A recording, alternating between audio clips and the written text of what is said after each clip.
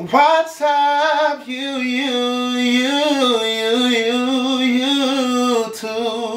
What's going on, guys? How you doing? It's vocal coach Deshaun Knight here, and I'm here today to help you guys sing better. So I feel like giving back, so I want to help you guys out, and I'm going to be talking about the common mistakes that singers make, and also how you could take your voice to the next level. All right.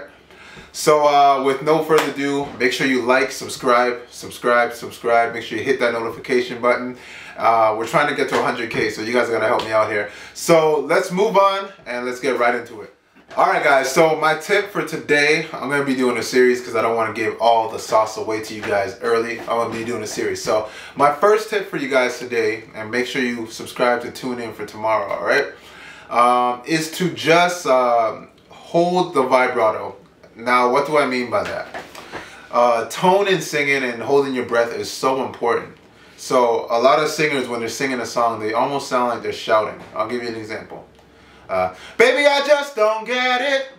That's just straight up shouting. You sound like you're shouting to me.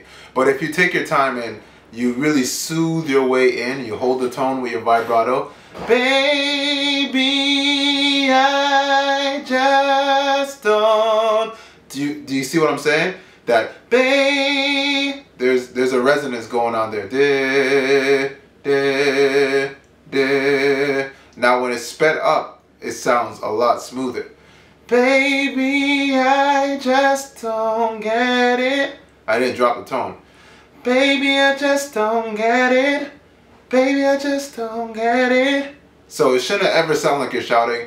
And that is my tip for today. You guys let me know if you found this useful. Make sure you comment below. I'm going to be helping you guys out a lot, so make sure you subscribe. Also, I do have courses available, packages available. Make sure you click my website, www.shorturl.at, and there's lots of goodies there for you.